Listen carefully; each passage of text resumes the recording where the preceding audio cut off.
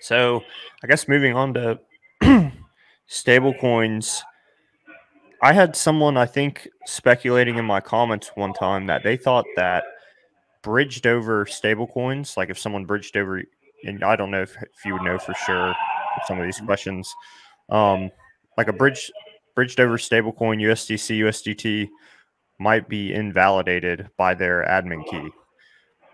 Or maybe they were just referring to the copied over stablecoins, but what are kind of your thoughts on what's going to happen to the copied over stablecoins and bridged over stablecoins? For sure. I think this stuff's a little, it's troubling. I think there's actually a lot of things on PulseChain that are simpler than they feel, but you're having to use layers of abstraction. So right now, if I was like, hey, XYZ thing is going to happen to USDC, everyone's like, okay, I know where my wallet is. I've used my wallet. I've used ETH. I've used USDC. So everything they feel comfortable with, they're just curious about this movement, right? But if I say, hey, that same event is going to happen on PulseChain, they're like, okay, well, I've never seen PulseChain. I've never accessed that network. I've never used that wallet. I haven't seen copies. I haven't seen wrapped over. And so there's all these things where you're like, okay, I'm pretty sure here, and I'm pretty sure here, and I'm pretty sure here. And now you're trying to make this decision, and it feels uncomfortable. But most of it, as soon as this thing is launched, 5 of these variables out of everything go away. So when it comes to the actual admin keys of Circle, now they are, as of now, only been used on a per address basis. So they blacklisted a few addresses with Tornado, addresses that were associated with foreign powers, you know, a handful of relatively fringe cases. But the point with all of these tools is that eventually they get used for something you don't agree with, right? This is the same thing with almost every governance model. We just saw this with Arbitrum. We've seen this with, you know, almost all of our local governments or federal government. If you give them the power to do something that you like, in general, at some point in the future, they'll use it for something you don't like. So this is a big concern when it comes to anything that has admin keys in these relationships. Now, specifically on how this could look for between stables that get bridged in versus copies. So right off the bat, copies are just what they sound like. They are just a copy. They're just a Xerox copy of the USDC ticker symbols that existed, or USDT or DAI. So they're not likely to hold much value. Now, they can. Things are weird. This is crypto.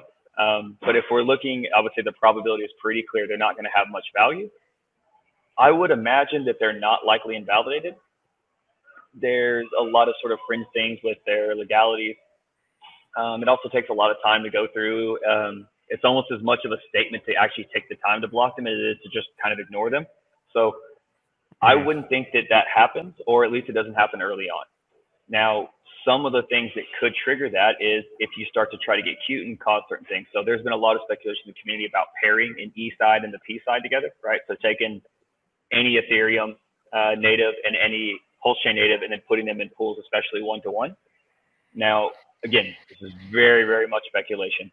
That might be the type of thing that could cause any of these parties to be more aggressive as an admin key. So let's just imagine this is any one of us individually, right? It's your business, right? You put out XYZ product and someone else has another product. Okay, no problem. But if they start to pair and say that their products are the same, then you might have an issue with this.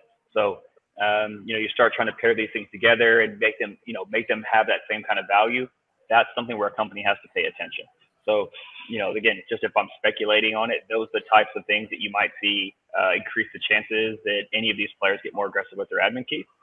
Now, for the bridged in stables, I don't think that's likely. Now, again, they're a company, they can, and that's the important thing about remembering with admin keys. So with the bridged in stables, you have the bridge risk and then the admin key risk. But as long as these things are being productive and we don't see these kind of fringe cases that might, you know, cause that company discomfort, which again, part of the problem, I wouldn't think that we have too much issue with the admin keys. Okay, cool. And just to clarify for people, if you were to bridge a copied over stablecoin from PulseChain to ETH, it would hold the value that it has on PulseChain over on Ethereum. So let's say one USDC is worth 10 cents. If you bridge on PulseChain, like the copied over USDC, when you bridge it over to Ethereum, if someone were to do that for whatever reason, it would then be labeled like PUSDC on Ethereum, and it would be worth whatever its value is on PulseChain, correct? Correct. So the way bridges work is they're just poker chips, right? So if you take USDC on ETH and then I bridge it over to PulseChain, it doesn't become the USDC on PulseChain. Those are two different things, right? So the same way as if I take there's other dollars in the world, right? If I go take if I go take a Canadian dollar and then I drive across to the US, it doesn't become a US dollar. It's still a Canadian dollar. It's just in the US territory, right? It's the exact same thing in bridging. So whenever you bridge, what you're doing is taking a poker chip copy of that. So when you take a PUSDC and you bring it over to Ethereum, it doesn't turn into an Ethereum USDC. What you do is you brought over a poker chip that says PulseChain USDC on it. So it's just a representation of the original token. These things don't swap over sort of in the ether. So same way if you bridge over BTC, you bridge over Bitcoin Cash. Even though they started as a fork, they're different things now, right? It'll be the same with any of these USDC copies or Hex or anything else. If you bridge them over, they're a wrapped version. They're a poker chip representation of what you bridged, not what it is natively on that other chain. Right. Nice. Yeah, just clarifying for people who think they're gonna like bring over their backup USDC and yeah, they're like, oh yeah, I'm the genius. But yeah, so I have another question. I think I know the answer to it, but why not use the bridged over stablecoin as opposed to the liquid loan stablecoin? So we actually touched on, a lot of that was just kind of the first couple of questions. So right. One is you don't know what Circle are going to do. That's a problem. But when it comes to USDL, it doesn't matter what I think. Doesn't matter what CC thinks. Doesn't matter what Dave thinks. Any of the players on LL. Doesn't matter what any of us think. If you guys wanted to go do whatever it is with USDL, there is nothing we can do about it. You take it, run and do whatever you want with it. You can take it. If you can figure out a way to get your local gentlemen's club to take it, you can throw it all to them. There's nothing we can do to slow it down. It's all you guys. So everyone that runs any of these things, there's no admin keys, there's no governance. When it comes to the wrap stables, there'll be a lot of reasons to use them. We just want to understand the tool, right? So all these things have a place.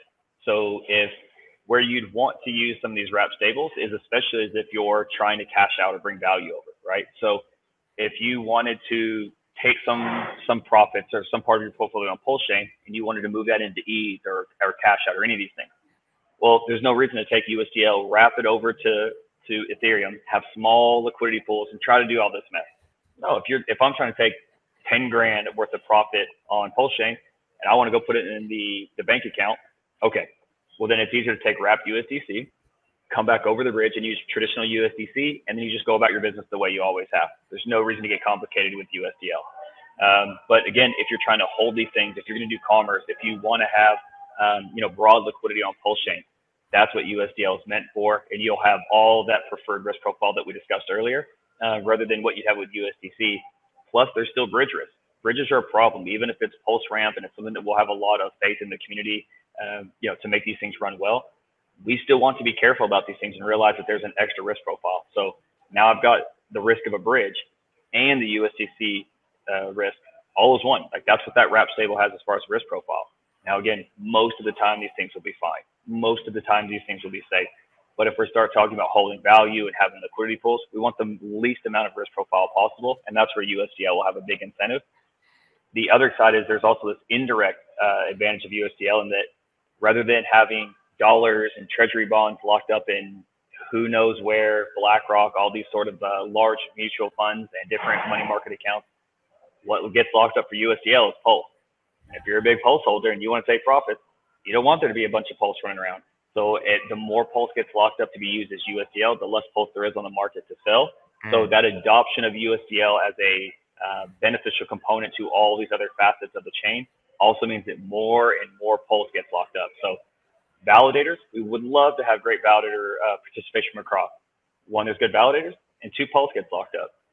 We'd love to have USDL. Has a better risk profile, it's built by the community, and a bunch of Pulse gets locked up. And the more Pulse it gets locked up, the less Pulse there is on market. So there's the direct advantages of the stable coin itself. And then the other side is, again, it means locking up Pulse, locking up collateral. A more mature ecosystem gets built around all these cool things that we like.